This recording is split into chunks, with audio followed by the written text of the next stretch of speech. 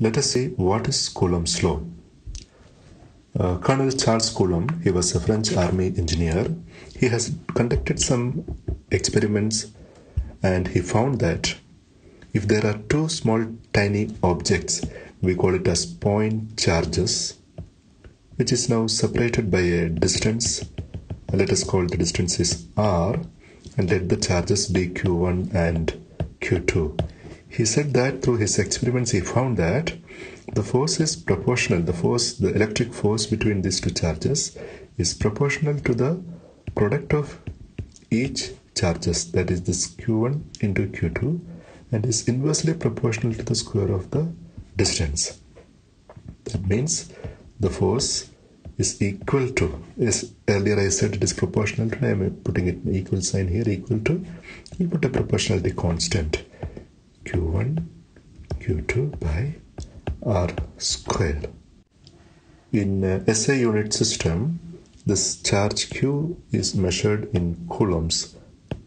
Q is measured in coulombs, that's a unit of the charge, and the distance r is measured in meters, and the force, the final force which we are getting, is measured in newtons, and the proportionality constant k is now defined as 1 by 4 pi epsilon.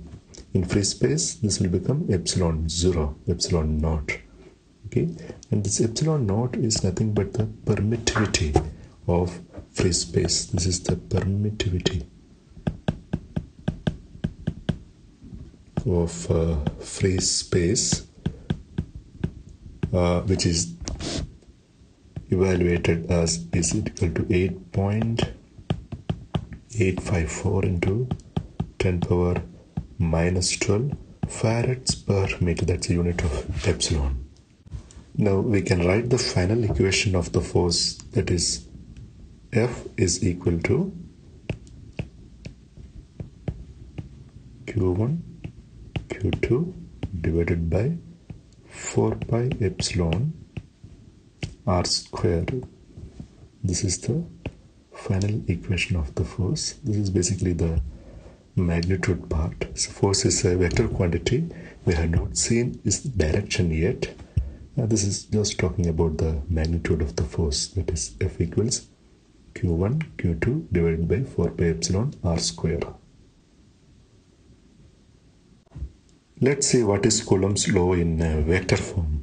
Here when we talk about Coulomb's law in vector form, we basically say that the direction, we are including the direction also in our derivation. So we already seen that the magnitude part of this Coulomb's law, that is F is equal to Q1 Q2 divided by 4 pi, the distance r, the distance square, and we don't have the direction here. So in order to know the directions, basically we need to keep the point charges in space, and let me say this is q1 and this is q2. Let the distance be a I will call now this as a distance vector, okay, which is starting from q1 to q2. So let me call this as a vector r. Now you know that this vector has a direction. Let me assume the force is experienced by q2. The force is experienced by q2.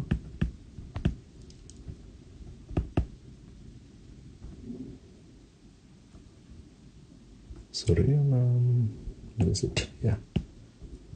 The force experienced by q2, force on q2 due to q1. So basically we are trying to find out F2, force on q2 due to q1. So let me say this is F2. We will always say that the force is in the direction what I am showing in this arrow here. Okay? That means it's the same direction as that of r. Now in this case, vector r, to know this vector r, we should be knowing what is the position of q1. I will call it as x1, y1, z1, and the position of q2 is x2, y2 and z2. Since we are including the direction also in this force equation, now the force become a vector. So that's why it is vector force.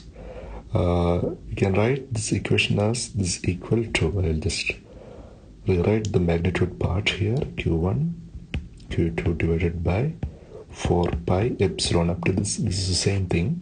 And when it comes to r, the distance, if you see, now the distance is nothing but the magnitude of this vector r12. Okay, the square of that, yeah, so r square. And the direction of this vector, if you look at this part, let me show you this direction. If you see, it is in the same direction of r12. You know that in any vector notations, the direction is represented using unit vector. So the unit vector in the direction, unit vector in the direction of r12.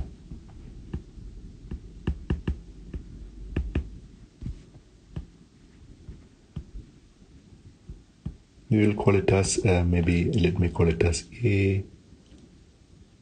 A12. So this I can rewrite this as A12. A12. This is the direction. Okay. Now in this equation, we should be knowing what is R12 and what is A12. Then this equation is complete. What is R12? R12 is the vector starting from Q1 ending at Q2. So R12 can be written as the x values, x2 minus x1.